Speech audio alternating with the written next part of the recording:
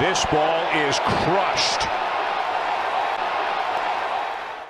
What's going on, guys? Coach Austin here with Ragin Cages, and for today's Wisdom Wednesday, we're going to bring you the deficiencies in the youth model today in the game of baseball.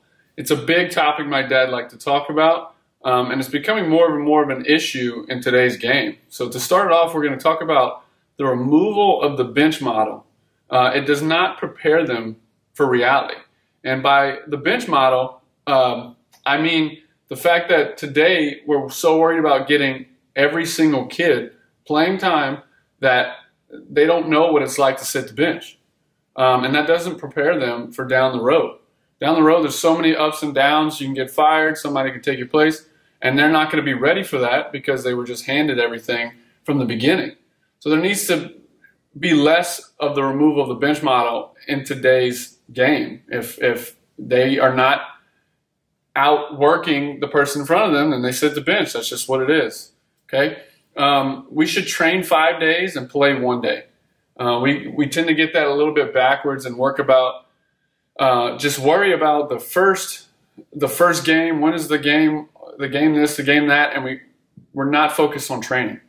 We need to have our focus on training and let that training transfer into the game. But today we just have that backwards. Everybody just wants to go straight into the game and worry less about putting the work in. We need to have more focus on real baseball.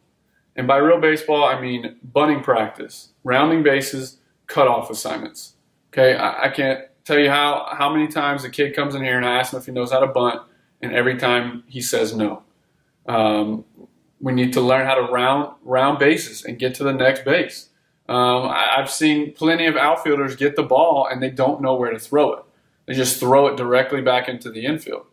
All of this comes back to our coaches. We need to teach more real baseball. Stop worrying about mechanical issues and let's focus on the game of baseball, because that's the knowledge that needs to be passed down. Then we can worry about the other things later.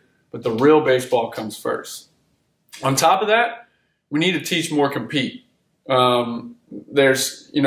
get reprimanded by the soft society today, and we need to have that compete. That's on and off the field hustle. I can't stand when kids walk on and off the field. Okay, it's a disrespect to the game. It shows that you don't want to be there. It takes zero talent to hustle. So they need that comes into practice. When you're practicing, get them on and off the field without walking. No pouting. I see it constantly in here in our camps that we have. The moment someone loses or they don't get things their way, they pout. That also, everything goes back to the practice. Teach no pouting. That also goes back to the everyday life thing. That's not going to get them far in life. We have to have a so what mentality. And by that, we mean when something bad happens, so what? Move on. Okay? It's not going to be the last time something bad happens to you in this sport. So you got to have that so what mentality to say, so what? Who cares? Go to the next thing. To end it off, for my coaches, let development happen. The process can be ugly. Okay? It's not always going to be pretty. But do not get frustrated with them. Let the development happen. Okay? Let the process work. Trust the process. Yeah, I see too many coaches get frustrated immediately when a kid doesn't get nothing. And the process could be ugly, but you just got to let that happen. Okay? So this was a big issue for me. It was a big issue for my dad.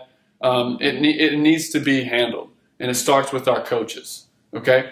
So take a few of those tips, work on it, work to get your kids better, both mentally and physically, so they can be prepared for baseball, and not only baseball, but life after baseball. Okay, make sure to tune in tomorrow for our drills. Make sure to share. It helps us. It helps everybody else see them. And as always, continue to work while you wait.